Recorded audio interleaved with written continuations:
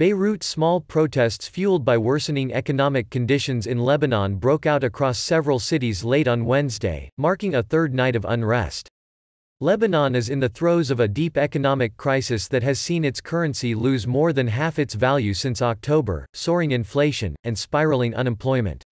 In the northern city of Tripoli, protesters lobbed fireworks and stones at soldiers who pushed them back with rubber bullets. In the southern city of Sidon, demonstrators set a central bank building ablaze with petrol bombs for a second night. The latest wave of unrest comes after a plunge in the value of the pound currency last week that has threatened to further hike prices in the import-dependent country. Banks that have locked savers out of their US dollar accounts in a bid to preserve scarce hard currency have been primary targets in recent days, with bank fronts burned and ATMs smashed in several cities.